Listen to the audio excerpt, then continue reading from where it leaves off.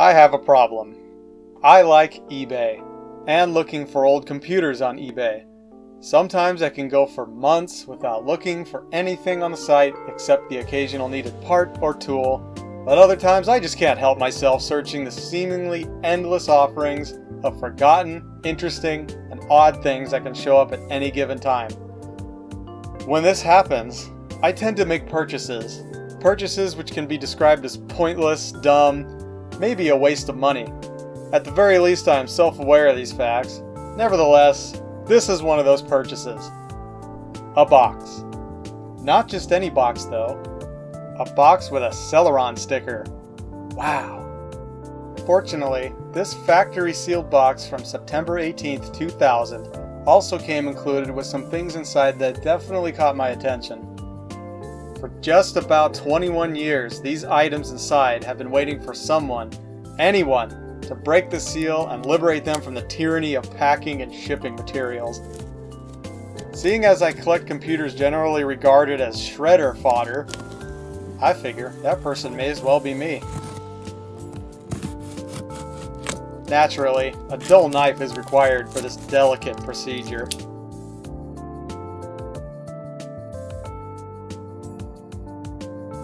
And here's why you never plunge the knife blade into the box. How could we properly get started if the Getting Started guide got cut? Truly a most horrific scenario we luckily do not have to overcome today. This is actually the first time I've ever gotten a new old-style computer like this, so to open this up and see this guide as well as cutting open the contents verified sticker is very neat to me.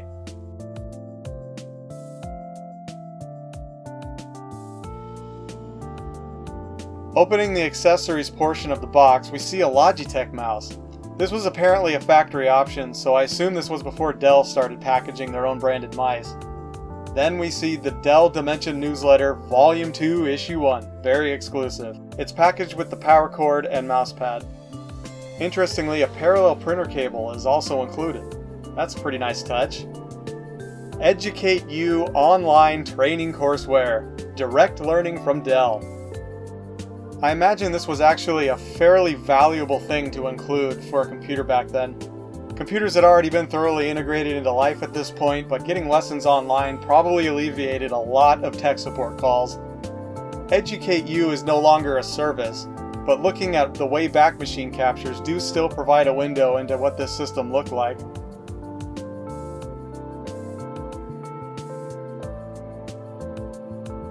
Moving on, we get the setup guide. Made in United States even. On the left side, we get another smaller box containing all the software and recovery disks.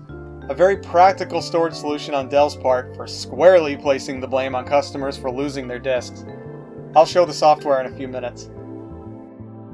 Finally, we get to the last item. A keyboard more rare and valuable than a Model M by leaps and bounds, the Dell Quiet Key.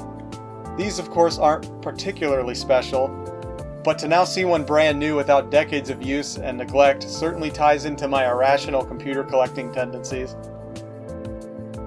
Now on to unearthing the main event, to free this magnificent device from its cardboard and foam prison for the first time since it was packed almost 21 years ago.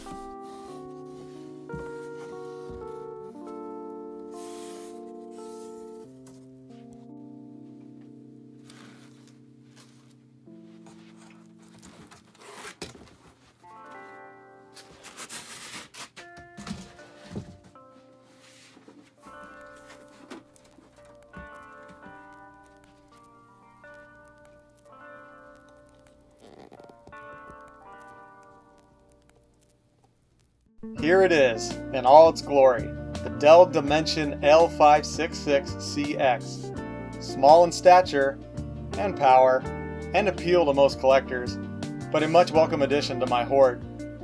Not a scratch or smudge on it with perfectly intact case badges. Around the back are PS2 mouse and keyboard, 2 USB 1.1, VGA, parallel, and serial ports. Sound Blaster PCI audio card, and a modem. Interestingly, whoever ordered this originally did not want a network card.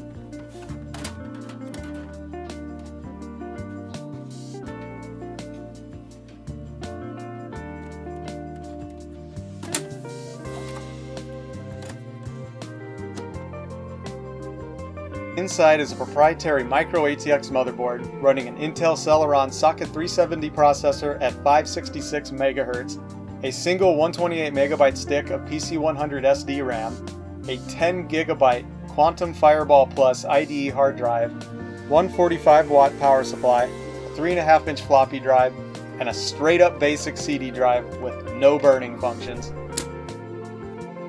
You know what? I gotta do the LGR thing. Nothing like that fresh electronic smell. Looking over everything included in the box, you may be thinking, wait a second, this isn't everything I need to get the most out of my new powerhouse of a Celeron? How am I supposed to see Word and listen to totally legitimate Napster downloads? While these computers did typically ship complete with a CRT monitor and a set of speakers, those items came in a separate box, and that box was not included with this computer.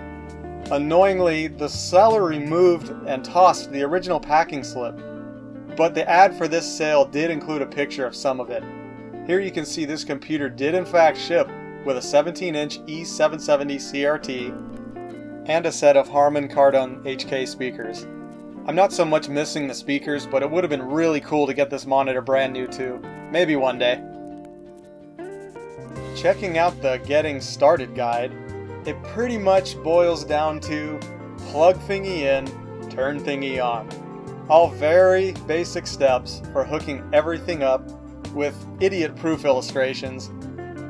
But that being said, there was certainly a 100% chance that someone somewhere looked at this and their brain exploded at the complexity. That's okay though, there's no one single person who is good at every single thing. I certainly do enjoy this extra documentation.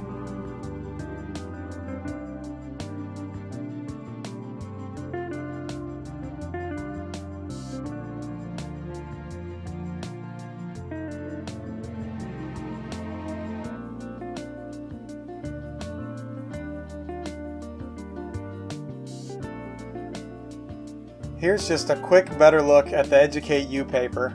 Feel free to pause the video and read to achieve enlightenment.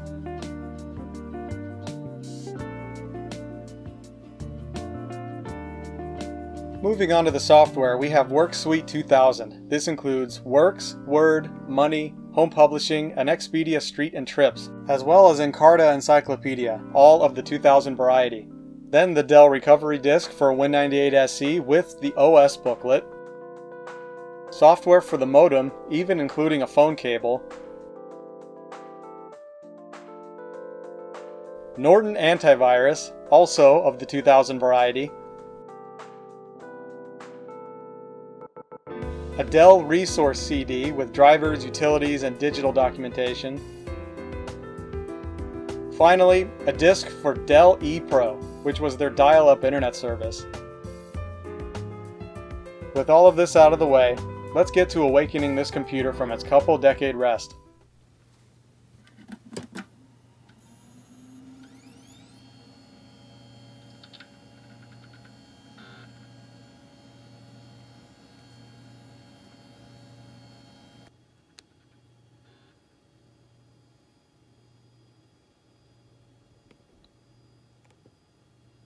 Would you look at that, awake and making noise.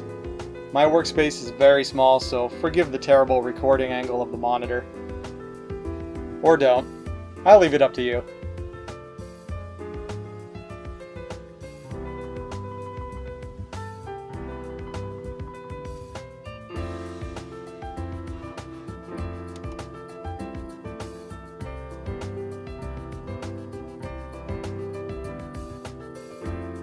Now, at this point I was starting to get a little concerned because the system hung at this stage in the post.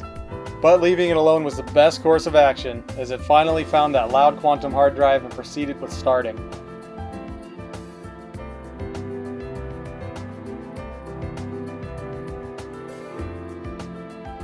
Software license agreement screen then popped up, and rest assured, I studied on these extensively before hitting that any key.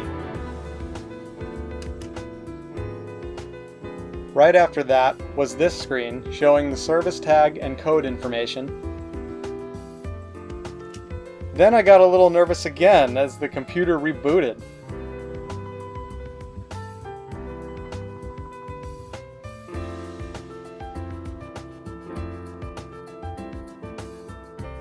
It took quite some time to complete the post process behind this full screen logo.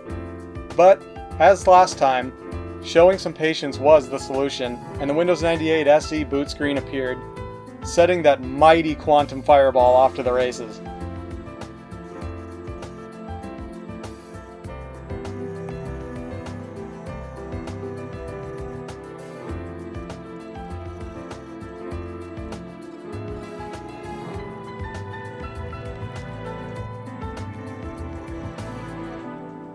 Once in the OS, Dell's first time setup screen pops up to handle keyboard layout, owner name, modem setup, the Windows license agreement, again.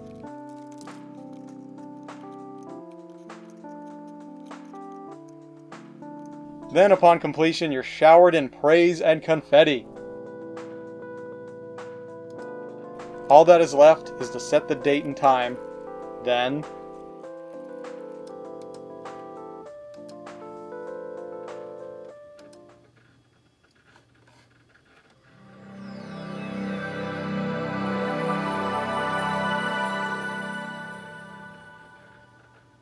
oh yes, that startup sound.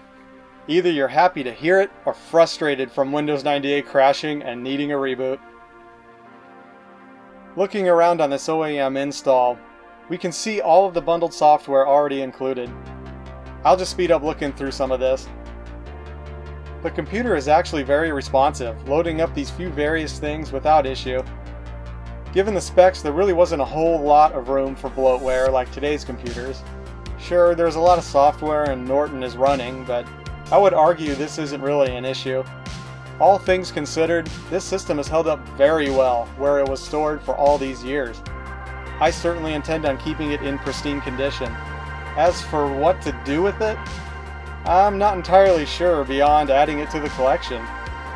For some reason, I've always just liked Dell products from this era as well as before and shortly after. This is a very cool time capsule, and as lame as it sounds, that's enough for me. I do intend on making an image of the hard drive as I usually do with such computers, just in case the drive lives up to its name and does turn into a fireball. Well, that about does it. Thanks for watching.